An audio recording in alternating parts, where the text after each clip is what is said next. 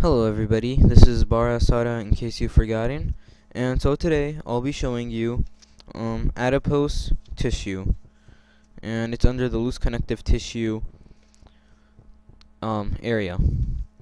So what I like about this image is that it literally shows you all the structures of it. So let's start with those. The nucleus is basically any dark spots that stick out like on the border of each adipose cell. An adipose cell is one of these white cell blocks, and the cytoplasmic membrane is basically the outside of the adipose block, and but like it's not dark, like it's not a darker color. Like it's not a larger blot. Long story short, a larger blot is a nuclei, as obviously seen from this. So basically, yeah, that was easy. The function is it insulates, it stores energy, and it protects the organs.